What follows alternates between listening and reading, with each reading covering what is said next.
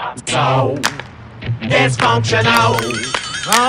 Hello ladies and gentlemen, Jovaughn here with Dysfunctional Films, and in this video I'm going to show you how you can do your very own invisibility effect within After Effects. Now, this effect isn't like everyone else's invisibility effect. It's a little bit more personalized and unique, and I figured out a way to make it, more like Hollywood style invisibility, where you can technically see your character, or he's visible to the camera per se, but not necessarily to your audience, or to your characters in the story. So, this is how it's done. I've worked to figure it out, and I think I have something here that a lot of people will like. So without further ado, let's get started. So the first thing you want to do is you want to input your footage. When you're shooting, you want to get two pieces of footage. You want to get a clean plate, so that will be your background, and the footage of your subject, object, person, whatever, in front of a green screen. So we have Dylan here. He's one of our guys from Dysfunctional Films. You've seen him before in our videos. He's here in front of a green screen, and we have our clean plate footage. And we were short man, so instead of using the pop-up green screen, we just use a normal green screen. But yeah, that's the setup for that's what you need to do in advance. Make sure your camera doesn't move. You want to make sure the lighting is consistent between the scenes.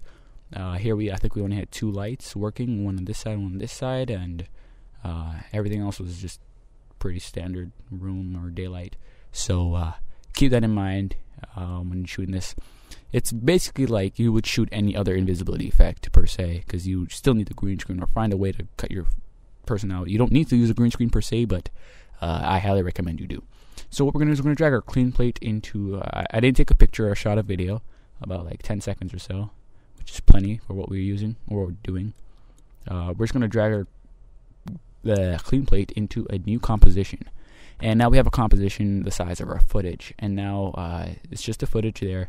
Looks like there's a bit of a lighting change. This might be the camera adjusting, or just could be After Effects. But that's not a big deal. I'm not worried about that. What I'm going to do is I'm going to rename this actually. So I'm going to double click. Nope, that's not what you want to do. I'm going to right click. I'm going to type in rename. I'm going to type in BG for background, so I know exactly what it is. I'm going to lock that layer. Can't touch it. Not going to do anything with it. Now what I'm going to do is I'm going to bring in my green screen footage right on top of that, and boom, we have Dylan here looking like looking like that. That's amazing. So what we're going to do is we're going to key him out. That's important. But before we do, let's mask him. Let's do some masking first.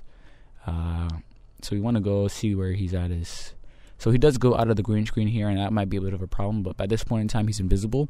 So I'm not going to really worry too much about it. Ideally, you would want to make sure he doesn't leave his green screen. You have enough surface area of the green screen to cover as much as possible. But we're not going to worry about that. We're just going to mask around as much as possible. His hand goes about this far out. I'm pretty sure he doesn't enter this region up here. Let me just scrub through. Yeah, so we can do some pretty good masking here. So I'm gonna do right up onto this edge, just because I know his hand gets that far out, and we're gonna mask, and we're just gonna go something like this and like this and like that, and just like that. Boom. So we masked them out, and there's a green screen. Awesome. So we're gonna get our key light effect. This is After Effects' built-in green screen, if you don't already know. It's key light 1.2. We'll drag and drop, and we're gonna select our screen color here, and we're gonna make it green. Bang. Look at that. Look at that face. So we have Dylan keyed out, and we want to refine this mask a little, because you're getting a little bit of the green screen. Ideally, you want as smooth as possible to get rid of all these wrinkles, and you can light it more. You want to have like clamps and whatnot, but if you look at our original footage, we didn't have any clamps. We were running short on time, just because I wanted to do this tutorial really badly. Yeah, those are stuff that can be solved during the shooting process, but it's not too bad to clean up in After Effects. So what you want to do is you want to change our view from final result, and we want to go into where is it? What am I looking for? Screen mat. There you go. And you'll see black and white. White is what will be seen. Black is what will be removed. And so you want to get as much as the white out as possible. So that's what we did our masking here. So that won't show up. But we still have some like white areas here that we don't necessarily want. So if you go down into the drop down our screen mat options, we have clip black and clip white, as well as screen softness. We have a whole bunch of options here that we can play with. I'm going to bump up this clip black, and as you can see, it just really starts to refine our mat a lot. We've got rid of a lot of those artifacts outside there, but we're getting some inside removing some of Dilum. We don't want to do that just yet. We're going to drop down our clip white. And this is basically almost adding like contrast to our matte per se. That's the idea. That's how you should think about it. And we've done quite a bit here. We still have some over here, but you know what? I am not going to worry about that at all. That's a waste of time. And we're just going to go into our... You can mask that out if you really want to, but I really don't care.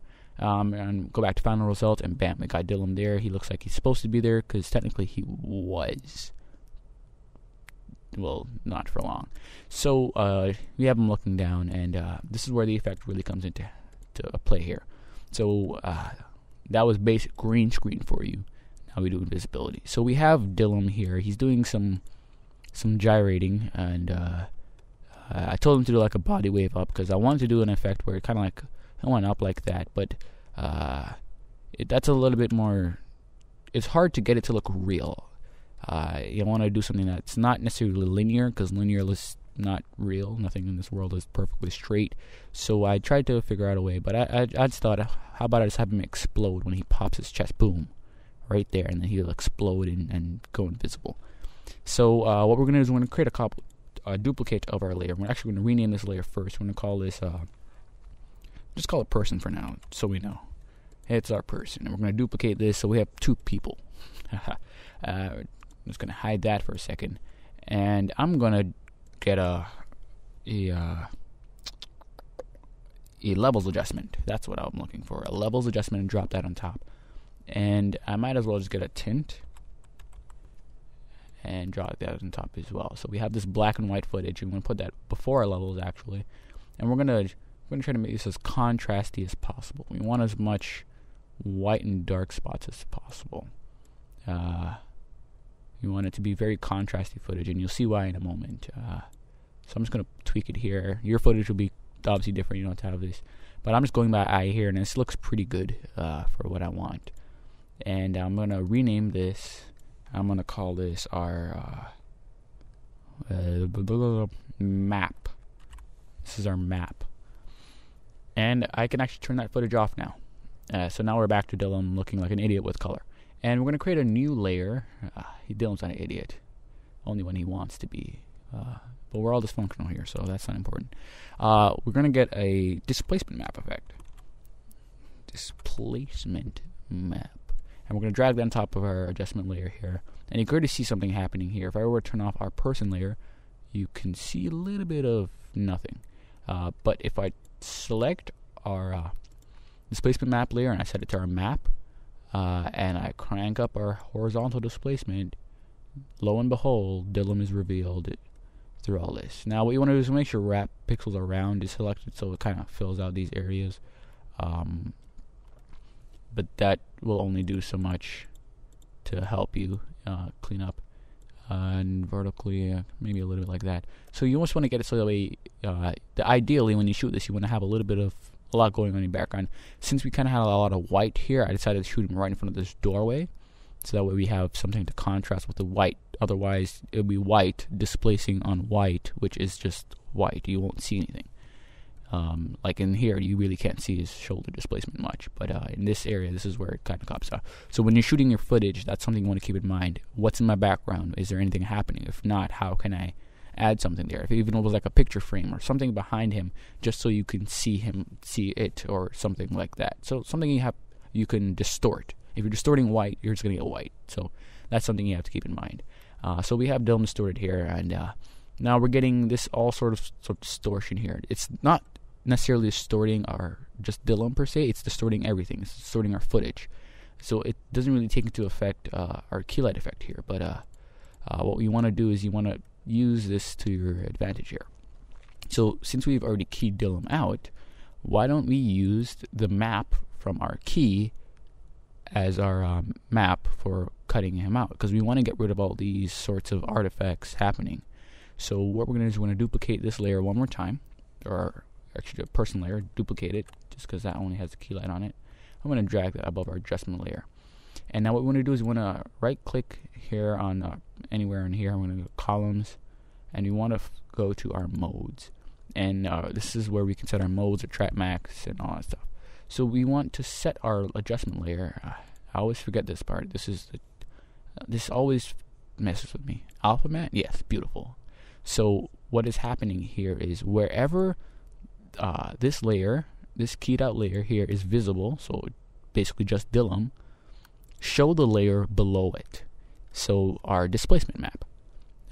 If we did it to inverted, it will show everything but the area that has been distorted. So we're going to use that to cut out all those extra stuff, and we just want to see Dilum. We just want to see Dilum, although we technically cannot see Dilum. This is going to be a funny, interesting tutorial. Anyway, so we've cut him out, and there you go. We have him invisible. But currently he's just invisible. He's been invisible and whatever. How do you transition? So this is really up to you how you have your character or object transition into invisibility. I just had Dylan explode because, I think that's pretty cool. So we're trying to map off, and we want our person, and we're going to bring this all the way to the top of our composition. And why do I always land in this frame? So we have Dylan here standing like this, and what we want to do is I just look for different things. I tried scatterize effect, CC scatterize, and I'm not sure if this is in later version of After Effects. I'm pretty sure it's in CS6 because that's the where I originally did this effect. I mean CC 2014. No, yes, no CC. I don't know, something like that. But there's other options. You can do many different things here. And also, I did let Dylan, I asked him to wear a plain shirt, but this actually worked out much better because of all the different lines. It adds for a more interesting effect. If it was just plain shirt, you wouldn't have much display per se.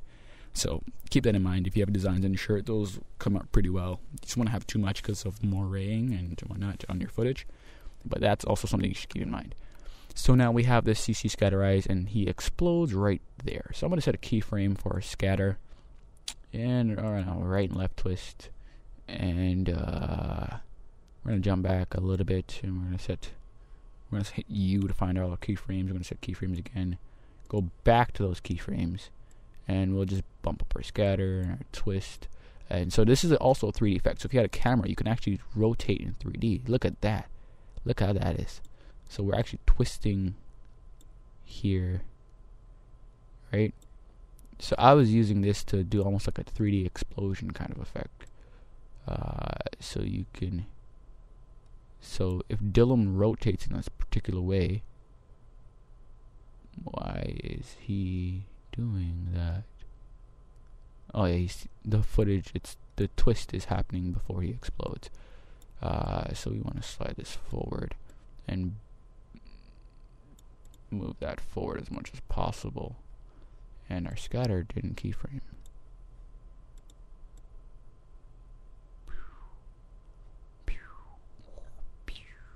Okay, sorry, I just enjoy that. And we're just gonna bump it up a lot, and there we have this, right? And what I did was I actually added a fast blur to it. This is all up to you. How do you want it? You want to have a wave effect? Not a fast blur. Yes, it was a fast blur. No, it wasn't a fast blur. What other blurs are there? I didn't use a fast blur. I used a vector blur. That's it. And I cranked it up a little bit. And then I just dropped the transparency because you get these almost lines-like effect, and that's what I really wanted. Something that wasn't necessarily a little bit more unusual or organic. And I'm just going to keyframe our opacity here, just to make sure he's invisible before he's visible again, or invisible, or whatever. See, now I don't know what I'm saying.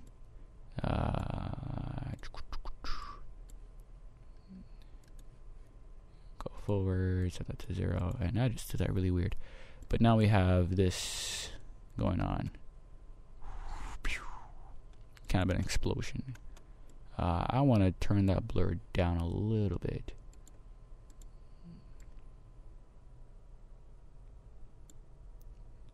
Let's just get rid of the vector blur. I kind of like the lines how they are. Let's just, right? He just explodes and goes invisible, and then he's invisible. There you go. And that's how basically I did the invisibility effect. It's a lot different from what everyone else is doing. They're finding creative and interesting ways of bringing the characters off the screen, but it's not necessarily. I mean, like, it is for someone who's on a really doing a quick film or whatever, I think that effect works. But if you want to take it to the next level and, you know, kind of wow your audience, like, wow, they put a lot of work into this, that effect is really cool or something, I think this is the route you would want to go, where you can see your character. You see this all the time in Hollywood. I'm not going to take complete credit for this effect, where you can see your character and whatnot, even when they're invisible. But I think this is an interesting and fun thing to do. You know, try it out for yourself, see if you like it. You can do a lot more cool and fun things. You can see your character's reaction when they're invisible and stuff like that. So yeah, that's it for this tutorial. Thank you for watching. If you really liked it, if you think this is something new, if you've seen someone do this before, let me know. Share it. If you like stuff like this, let me know in the comments below, because I really enjoy doing stuff like this. I'd like to do a lot more if you guys would like. Yeah, and just let me know, so that way we can find, if you guys want me to look for different effects or remake new effects or find out cool stuff, I can do that. That's why I'm here, because we're dysfunctional, right? We're family. So yeah, that's it for this tutorial. If you really enjoyed it, let me know. Comment, like, subscribe, share it. If there's other After Effects or YouTube channels out there, share it so that way they can give me some feedback. What is going on? I don't know what happened there. That's it for this episode, folks. I'll see you next time.